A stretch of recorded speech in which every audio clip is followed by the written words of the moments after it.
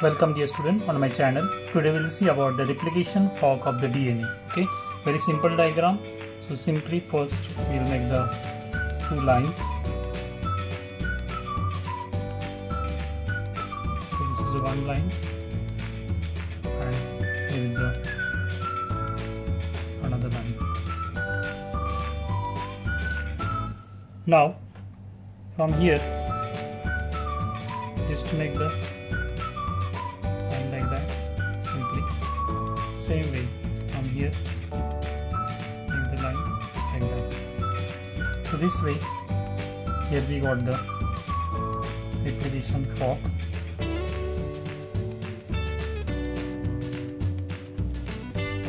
Now we'll do the corresponding to this one line. This indicates that the leading strand, which is a continuous, and here discontinued lagging strand. So like that. Same way here. One more.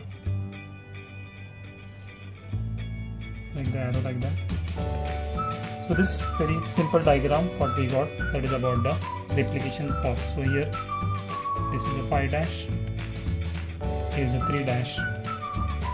Same way here it is a 3 dash. Here it is a 5 dash. And corresponding to this here is a 5 dash. And this is a 3 dash.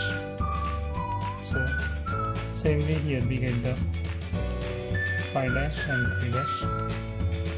Continue with the 5 dash and the 3 dash. Now we label the parts. So this is what they completed in the few minutes. Label all the parts. Very easy diagram. It may come for 2 marks. Thank you. If you like my channel, subscribe and share with your friends. Thank you.